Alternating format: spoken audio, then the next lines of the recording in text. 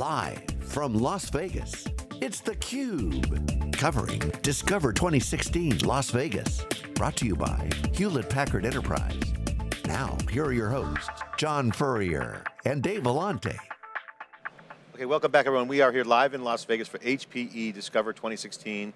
This is SiliconANGLE Media's theCUBE, our flagship program. We go out to the events and extract the signals from noise. I'm John Furrier, my co-host Dave Vellante, our next guest, Jeff Veis, Big Data, Platform Marketing at HPE Software, HPE E for Enterprise. How's it going? Great to see you. It's going great. How are you? Doing good. Big data is all the rage. Obviously, this on stage, we heard a lot about machine learning. Yeah, machine learning is the new big data. It's AI. Write that down now and repeat it 3 times. Well, add AI to the list too, because that's coming right around the corner. But this basically highlights not why I should use big data, it's how, right? So everyone's in that conversation. So share your thoughts on what you're seeing for people's approaches with how they're using the technology these days. What are some of the successes? Just share some color around what people are doing with it, how they're instrumenting their business. I know it's different by industry, but share some data. Well, there's a couple real big drivers. You know, now that the big data has really landed and people are trying to figure out, to your point, not just how do I store it and manage it, but what am I going to do with it? And at what velocity and to what end? And that's why at this Discover, we really made a big bet across the company in shining neon lights around what we're referring to as applied machine learning. And it's not an if, it's really a when and a how, because there's no other way to tackle the different forms of data that are hitting organizations. And machine learning, here's the interesting thing, is that AI, machine learning, in one sense, it's not new. We have some proven technology that we've been proving and using and powering very serious applications like e-discovery for over 7 years. So if somebody just kind of woke up out of a time capsule, they'd go like, what changed? Because we were talking about this before, and what has changed is pretty profound in that the technology itself, the computational assets that you can put at it, and the ability to be able to make it accessible, so it's not just for the few, but for the many, where we're really taking machine learning and AI and making it for the developer. That's a great point. Great point. It's not that the data scientist isn't still key, but it's now about going from fine china to everyday wear and having every developer and every application thinking about how you're going to use let's just capture that point. So one, access to more compute and or power is now available. That's changed, that's your point. But also the surface area for what people can see, the demand for new machine learning. You got iPhone apps, you got mobile apps, you have much more applications that could be machine learned or have applied machine learning to them is a driver. I mean, there's more stuff to apply to, and you got the horsepower. And you're bringing up what we've seen again and again. Isn't it funny that the sophisticated stuff is done on the enterprise, but to actually show people you can think differently, it happens on the consumer. So Siri, which people, they don't care it's machine learning or what's underneath it. Siri and the equivalents have just taught a grandmother, you know, that you can actually kind of talk to a computer and a computer can understand you and do some smart things for you. And that simple concept of that computers can learn translates all the way back to the enterprise. But as with a lot of things, it took a few consumer apps to kind of wake up that we don't have to lock in and be monolithic with enterprise computing. Well, it's always been hard on the enterprise side with the database, legacy data structures, different schemas on databases. Consumer apps will just have a database. Now, with the consumerization of IT, you're seeing more complexity. So is that why the consumer's adopting? Is that what you're saying? Well, I think it's a necessity that this data is coming in, and fundamentally, companies have to be able to learn and act from it. If they don't, their competition will. And it is about speed and scale, which has always been the challenge, but now it's speed, scale, and intelligence. And these new forms of data plus the structured forms are where you need the computers to do some of the lifting for you. And it's not to so much replace the human as augment the intelligence that's there. Now the breakthrough for us with Haven on Demand was that all these technologies I talked about were not for the faint of heart. You needed significant investment, significant expertise. The economics were not there, and that's why it's not prevalent. And what we changed by creating a cloud-based, accessible through an API that any developer can now do face detection, now can do speech to text, now can do pattern recognition. That allows you to take this into any app. And that was something before Haven on Demand simply didn't exist. And I think it's going to reset the bar. So you talked about developers. Robert Youngjohn talked about the importance of developers as one of the 3 pillars of your strategy. You're a platform, so obviously you got to get developers, writing to that platform. The nirvana for many organizations is, you talked about needing data scientists, and that's insights for a few. The nirvana is actually putting it in the hands of the business users. What are you seeing, Jeff, in terms of that evolution, that sort of citizen data analyst, if you will? Where are we in terms of your customers being able to get there? Well, I think it's going through a few phases. And phase number 1 is simply access, okay? Because a lot of this data was effectively dark and locked up. And you needed to have a really good formal reason and had to be kind of institutionalized. So what has broken through on the last year or 2 or 3, even this term of citizen, analyst, which it's just speaking to the fact of just let the people have the goddamn data. Yeah, right. And we put these nice terms around it, so it seems like it's very thought through, but you had a pent-up, huge level of frustration where people said, I want to be data-driven, but I need that data to be accessible, I need it to be trusted, and I need to be able to access it and react on and do things with it in a timely manner. Reading yesterday's news or last month's report, sometimes historical trending is useful, but in most markets we're in, it's kind of like yesterday's newspaper, not particularly important. So that was the first phase where shadow IT appeared in all its glory, and we saw the tableaus and clicks emerge that put tools into the hands of people on the edge that could utilize this. And I think admittedly, the data center had to catch up to that. Now what's starting to happen is we're able to put in the infrastructures and the analytics that we can supply that. So you don't have the poor business analyst that just wants to know how they've been performing with their customer base, trying to suck out data and shove it in an Excel spreadsheet. We can do better than that.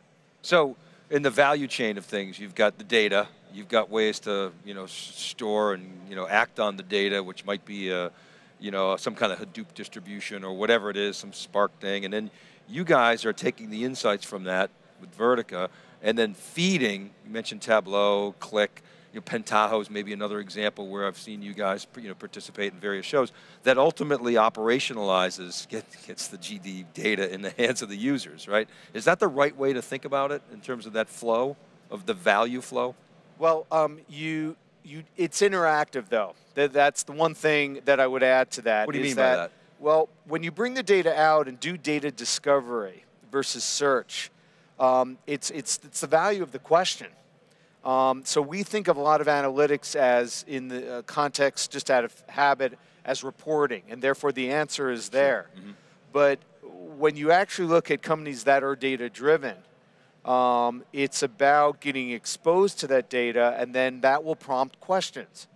And you need to be able to ask that question back to the data. You need to be able to test hypotheses.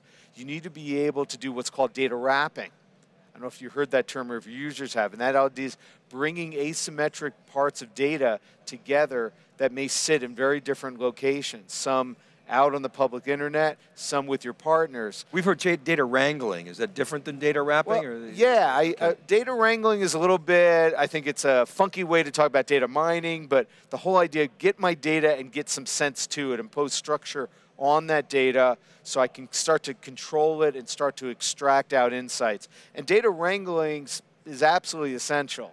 Data wrapping says, I guess if I stay with the terms, so after I've done my wrangling, now I have some core information, but now I want to know, well, what about relationships with weather or economic conditions or geopolitical events or whatever. So I need to bring in other data into the mix and see if I can wrap that data with other insights. Do I start to learn more, or can I create services that are going to deliver value? And it's all about building out your data, but doing it in a fairly ad hoc fashion. And that's hard to do. To shape your outcome, right? To validate the insights you're getting, and then often to take action that you need to be able to do.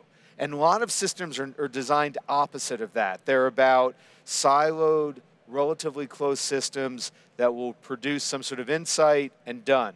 And then maybe, once a year I'll move it into some grand warehouse, structure it, organize it, and get some grander things. And now what we need is the ability of standing up at a whim and blowing away at a whim, these kind of computing. And let me explain more about that. The computing or the data sets, or both? Well, both. Now, it's not that I want to destroy my data, right? Because no data is being destroyed now. The whole idea of defensible disposal, the last time somebody disposed of data was probably 1927. They're data hoarders. It's a new cable show. People hold on to their data. Uh-oh. Okay? Sorry, General Counsel. It's just a fact. Yeah, it's just, that smoking gun. But what we're getting at here is historically these systems, all of them, have been designed with a basic premise of compute and storage and the data that goes with it as these interlocked, welded together assets. And you designed around it. In fact, we put fancy words like architecture. You had a analytics architecture that was presupposed. And you thought hard about what would be your peak usage and your utilization rates. And you had to make choices. Do I over-allocate? Can I handle that monthly end report? How distributed is it? How reliable is it? And it was like building the Taj Mahal. It was you measure twice, cut once. You were measuring 100 times, and then you were probably cutting 100 times as you were building that thing out. And not much has changed today, even as we move to the cloud. And yes, the cloud will set up that underlying infrastructure, but you still have to specify it. You have to be able to tell your public cloud vendors, what do I need, and think about those resources. And the storyline hasn't changed much. So to preview what I think's coming, and what we're spending a lot of time thinking about, is just ripping that whole concept apart of separating compute and storage and the data to allow you, in a very agile fashion, you may say at 2 o'clock today, I want to be able to run this kind of analytic, I need this kind of compute, I need to pull together these data assets, and I want to run this analytic. And then through automation, the ability to stand that up for what may be an hour, get what you need and stand it down. So the ability to share that data, do that without impacting any of your other analytics. That's the big if. Because can organizations stand up It's like job? It's like a developer with a sandbox. You want to basically flash the data into some sort of new environment. It sounds like composable infrastructure meets composable data. Well, it has some assets of that, because it's all about bring that together. But the word I'm going to throw in there is temporal. That is my word of the day. The idea is, can I do this in a temporal fashion so that I get what I need when I need it with very, very little friction or cost up, or very little friction and cost down to either what I'm trying to do or the other things I'm trying to accomplish. And that is the Mecca holy grail that we're trying to go after, and I think that's going to be the big breakthrough. The assets are there, the underlying pieces. We can move things to the cloud pretty quickly. We can move data around, have access there, but we're still working. We still got a big foot in the old box of building things like we're building castles, right? You didn't build up a castle for an afternoon. You kind of worked for about 500 years. Now, the good news was that castle, if you're lucky, would stand for another 500 years. Now we need things that are as brawny as castles, but we need them to go up in about 2 hours, and we need to rip them down in about an hour. And that is the new castle building that's coming. So let's set up the Big Data Conference coming the end of August, beginning of September. It's one of the events that we've done. We did the inaugural one. We've done every year since. It's a great event. It's intimate, really a customer event. It's not a big vendor, fest. It's all about the customer. Set up what's coming at BDC this year. Well, BDC is, by definition, our biggest, proudest event for our particular part of the business in HP software. And it defies some of the labels, right? Because is it a user conference? Well, yeah, you have a lot of people that are using and touching the technology. Is it a conference where you're going to see strategic insight and sharing? Yes. The one thing it's not is a marketing conference, and I can say that because I'm a marketing guy. So we actually do not allow marketing to happen there. Every breakout session, everything that is delivered by one of two human beings, an engineer or a customer that is an engineer that's done it. It's about 1,500 to 2,000 people in Boston, August 29th to September 1st. We used to have it in the middle of the summer, and people still showed up. So now we've actually shifted a little bit so people can still enjoy that beach time. So the scheduling is pushed out a little later. And what's unique about this is it's focused on all people that are really passionate about pushing the edge around data. So these are the people that are architecting it, using it, driving analytics in their organizations. I mean, you guys had some great, we've been at that event since its inception, and it's exceptional audience. I mean, we've had amazing conversations there. Again, they're like the DevOps guys. We met some guys from Facebook there. We met a bunch of people from all these hot companies. Zynga, Philips. All the web scale guys. Yes. Yeah. Right, well, and the names, and we will not disappoint this year. There may be a few names. There's one kind of ride-sharing company some people may be familiar with, begins with Lyft. U. The other one. I want someone to use Lyft in a keynote, not Uber. We'll get both there. But you're going to see some companies that are not just doing interesting things with data. Their businesses are defined around data. They are taking it and thinking about how they use it to the next level. And this isn't just about being impressed with somebody that's done a corner case thing. This is about learning and taking back to your organization, what can I do? And that's why people want to hear from Facebook and AT&T. It's over 60 breakout sessions, all of them run by people that are really doing it. The last thing is the busing aspect of it. And people may go like, well, that doesn't sound very high tech. But the reason we hold this thing in Boston, besides Boston being a great town, is that is our center of excellence for a lot of our engineering. So we put on buses, waves of buses that are going from Cambridge down to the West End that bring in our engineers. And they are the ones that staff and are part of the engagement zones that we have there.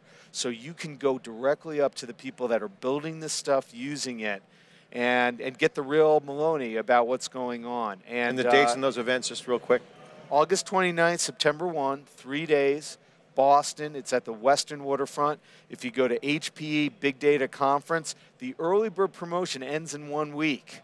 And we all know a good buy, a good promotion makes us all happy. So you do not want to miss that. So check out HPE Big Data Conference. It's different, and you will not be disappointed about this event. You will come back wiser. You'll be better looking, 2 inches taller. Great networking. And you'll be able to make contacts that maybe you haven't had before. You will also get a real sense of how we're setting the next stage for the next couple of years of advanced analytics computing. Awesome, Jeff. Thanks so much for sharing the insight on theCUBE here. Great data with theCUBE. Word of the day is temporal. And it's going to be a great CUBE gem. So thanks so much for that soundbite there. Temporal data, the future's coming. New way of doing things with big data with HPE platform. We'll be right back with more big data here in theCUBE. I'm Furrier, Dave Vellante. We'll be right back. You're watching theCUBE.